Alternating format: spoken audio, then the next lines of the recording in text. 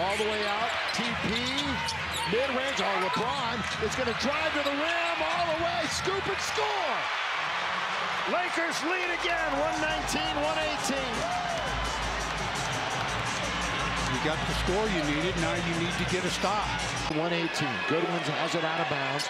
Laravia coming to get it, instead he gives it to Jackson. Jackson, he goes to the basket. He throws it up and misses, tapped around. It's loose and they're gonna get control of it. Oh, LeBron, look out, game over. Wow, you see that speed? He cut between two Grizzlies, and I mean, he took. Why is everybody on the floor? The game isn't over. Taylor Jenkins is hot.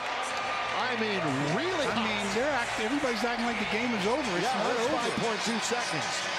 When I said game over, it's because the Lakers now are up by 5. Literally. He throws it up, but didn't draw iron, and then the ball was tipped out. Look at LeBron.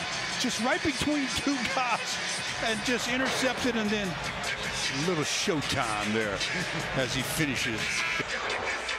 You know, dribble all the way around and back out to midcourt. They would have taken care of the extra 5 seconds. But LeBron said, nah, I want to do something special for these Grizzly fans. And he did just that. 5.2 to play. And Taylor Jenkins was, I would say, a little sad. Man. 37 for LeBron, 36 for AD. And they call a tech opinion. Yes, sir. All wins are good. All wins are great. Yeah. But this is the most disappointing victory, inspiring victory the Lakers have had. They were supposed to win this game easily. By 15. They just put this one down to the wire, so to speak. So, and if they do that again. Have to do is get it in, touch it, and that's exactly what they do.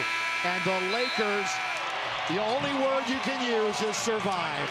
Yeah, uninspired victory, though. Survive it tonight, survive and dance. Boy, Jackson really had a game tonight. And